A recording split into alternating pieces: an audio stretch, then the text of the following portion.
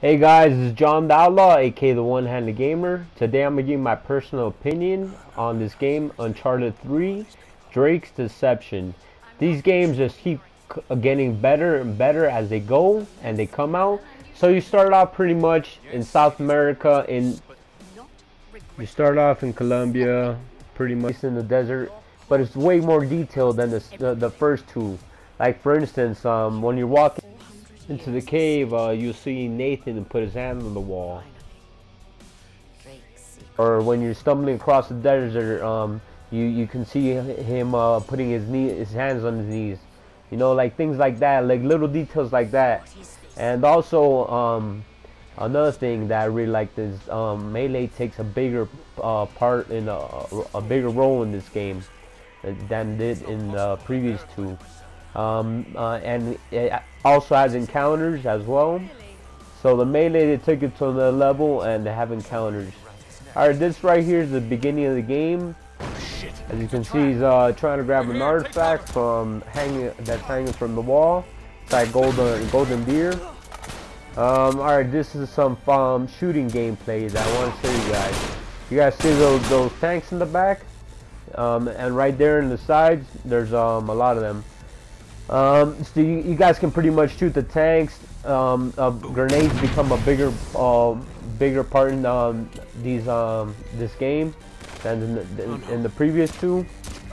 Also, the shooting gameplay has improved a lot, in my opinion.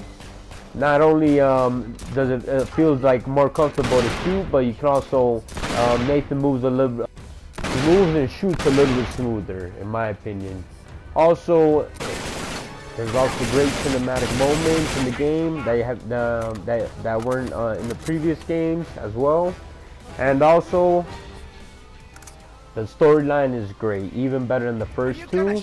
I think they did a better job with this game than the first two Uncharted games. Definitely, this game's by far I only played 3 so far. I still gotta play the 4th one. I'm pretty sure the 4th one is gonna be better.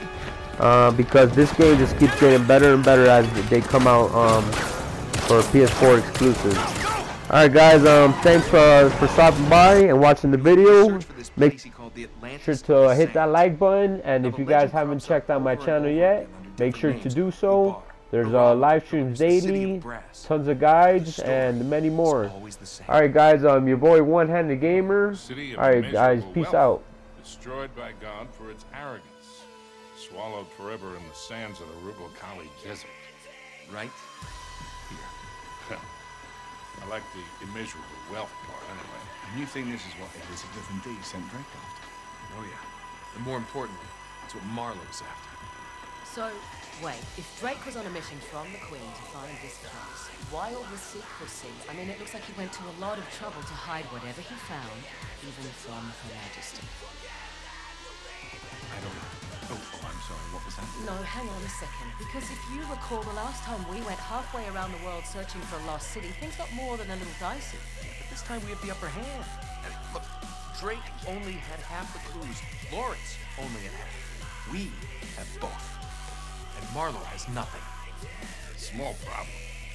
The Rubble-Kali Desert, 600 miles across. The Bedouins go around it. And even if we knew where it was, which we don't, we would die trying to find it. Just hold on. You see these symbols here? Yeah? Looks like Sabaean script. Right. But the Crusaders were searching for the same lost city 1,000 years ago. But out of all the sites Lawrence documented, only 2 are marked with these symbols. One in Syria, the other in France. No, you 2 are going to Syria. We're heading to France. Look, we track down these clues. We find Lawrence's lost city. I'm sure of it. Well, and then what? How are we going to get across 600 miles of impassable wasteland? It's in the middle of the desert. So technically, it'd be about 300 miles. Look, I don't know. We'll figure it out. We burn that bridge when we get to it, eh? Exactly. What do you say? What the hell? Let's do it.